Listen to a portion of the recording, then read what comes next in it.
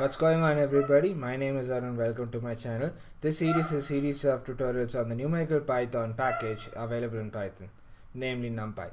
So in this video we will see some of the how to create some of the special arrays that are available in Python. In the earlier two videos we saw the installation and if you create an array, what are the properties it has. Now let's in this video is going to be an extension of that, wherein we'll see some of the commands that are available in NumPy to create some special arrays of your choice. Alright, so let's get started. First, let's talk about zero arrays. Sometimes for your work you might require arrays which are filled with zeros of statics of some predefined size. To create that, it's pretty simple. All you need to do is just use this np.zeros function and then create your arrays. The only mandatory input it takes is that you need to specify a list or a tuple containing the shape of the array, and that's it. And afterwards the other ones are optional, like the data type. If you want it to be an integer, let's say int64, let's say, you just have to type the data type and that's it, and press enter. Looks like nothing happened, but if you type z, there you go. You have an array with all zeros filled in it, with 5 rows and 3 columns. Cool. Next, there is a command for ones, as in there's an array to create ones. So all you have to do is just, instead of zeros, just type ones in it, and there you go, and that's all it requires. So let me put this as float64 for a change. Okay, float32 for a change, because we haven't used it so far, and press enter, and there you go. Now all the entries in this array are filled with ones, so it's 5 rows and 3 columns, and you get data type of float32. Cool. And now for some computations of yours, you might require empty arrays, as in you just want to create an array and fill it with some junk data. I mean, just want to initialize an array, but afterwards you not even initialize, just create an array and don't assign any values, and then during a calculation you want the values to be filled by doing either by calculation or by assignment. In those cases you might need an empty array like this. So the syntax notation is similar to zeros and ones. Just create numpy.empty and then pass in a tuple or a list containing the size of the array and press enter, and that's it.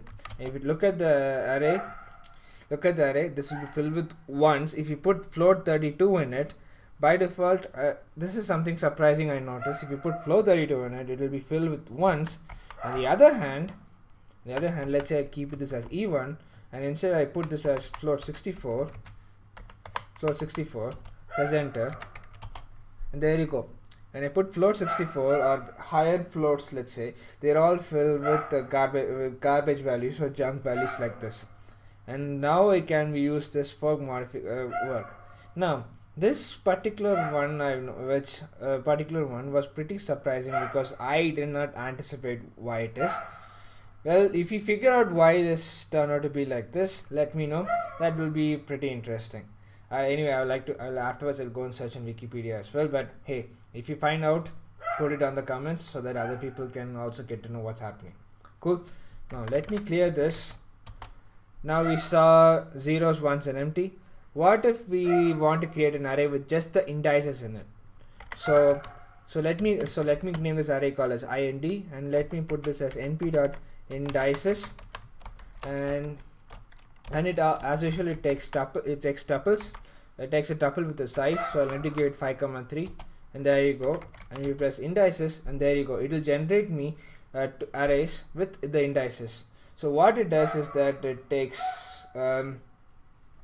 it gives me in the first part, it's actually a list of two-dimensional arrays, because it's the index I've mentioned here is actually for a 2-dimensional array. So it returns me 3-dimensional array with two-dimensional arrays kept inside. So the first one is actually the indices are the indices for the x rows. Okay, so this is the first row. So all the the indices for each and every element based on the row, and these are the indices for each and every element based on the column. So for the first element is actually placed in row 0, column 0. That's how you read it.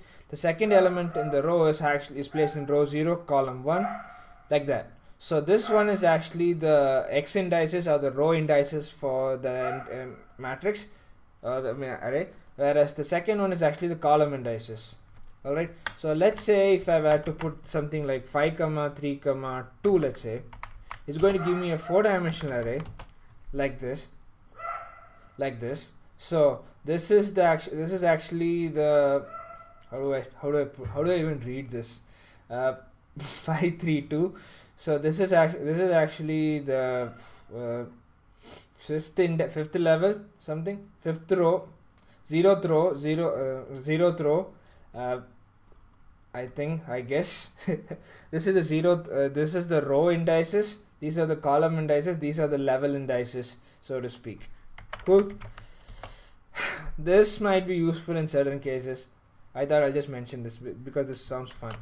Let's say you want to create, let's say, an identity matrix. Let's say identity matrix. There are two functions for it. One of them is based on similar to the MATLAB function called as I.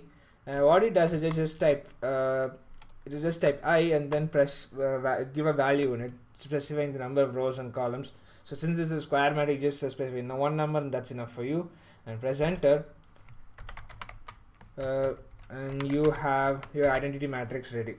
Alright, and of course it also accepts the data type in it. So if you just type d type in it, d type np dot instead of float 64, let me put int 64, let's say, and press enter. ident1 works. There you go, it's all in integer. Likewise, there's also there's another function available that's actually, I guess, a new later addition called as identity, and press enter. Now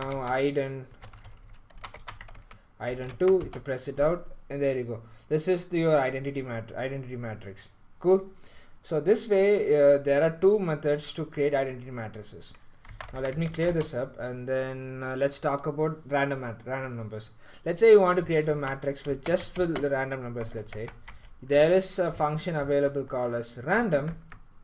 Okay, and inside that there are few other many possible options available. For instance, you can generate random numbers like a bench using beta function, using binomial possibilities, byte or chi-square choice, like that. There are several options available, like even random numbers based on geometric distribution or gamma distribution and all. That itself is a separate video on its own, so we'll not go in much in detail about this in this video. We'll just go with random numbers. Let's say we just type random.random. Okay, it will and then it has to take it has to take a list input or a tuple input for the size. So if I give something like 3 rows and 5 columns, let's say, and press enter, there you go. This will generate me a random this command will generate me a matrix of 3 rows and 5 columns filled with random numbers between 0 and 1. Positive 0, I mean positive random numbers between 0 and 1. Likewise, just by looking at the example over here, like if you look at the example over here, you can create multiple different types of random numbers. For instance, let's for instance uniform random numbers, and there are multiple options available in it. So I'm going to say, let's say uniform between let's pass in a value like say 3, 5, and then it has to be uniform between minus 5 and 5. Hopefully this should work. No, I thought so.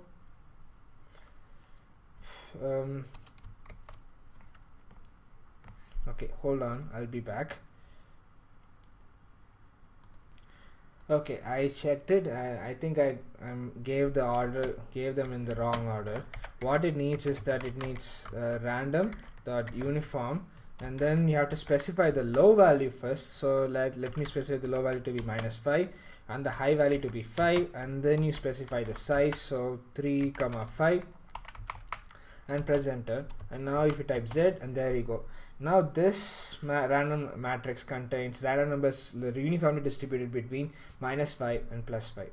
So there you go. These are some examples of some special matrices or arrays that you can create using NumPy. That's all I have for you all in this video. Thank you for watching, and I'll see you all next time in another interesting video. Till then, take care.